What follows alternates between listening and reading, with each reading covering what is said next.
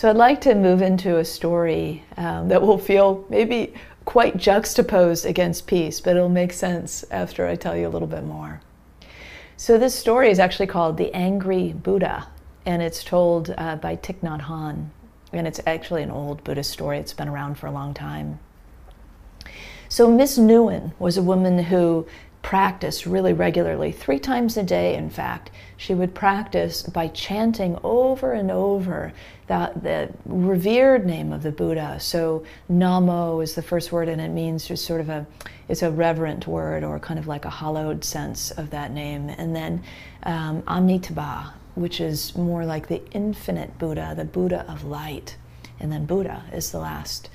So this was her practice, but the funny thing was that she was a pretty angry person and kind of a mean person known in the town. And so one of the men in the town just decided he was going to point this out to her in a way that would make sense to her, that it would really get to her. So he waited. He knew when she practiced, and so he knew when she was in the midst of her practice. So there was Miss Nguyen, and then she would ring her bell, as many of us would, and light her candle as part of her ritual, and then she would begin to chant, Namo Amitabha Buddha, Namo Amitabha Buddha.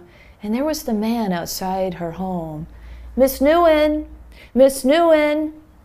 And she heard him, and she was getting a little agitated, but she just decided, I'm going to ignore that.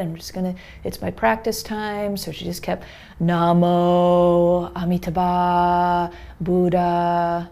And he continued, Miss Nguyen, Miss Nguyen.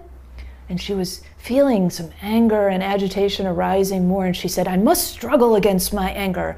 And so she kept, chanting a little bit more through clenched teeth, Namo Amitabha Buddha, Namo Amitabha Buddha. And there it came again, Miss Nguyen, Miss Nguyen. She couldn't stand it. She busted out of the room, and she opened up the gate, and she said, why do you keep calling at me? You know I'm in the midst of my practice. And she was very, very angry. And he said, how interesting. I've only been calling your name for 10 minutes, and you have been calling Amitabha Buddha for 10 years. Imagine how angry he is with you. So, anger is a part of our series theme. And today in this series that we are investigating transforming the 7 vices into virtue. Today's is to transform from anger into peace.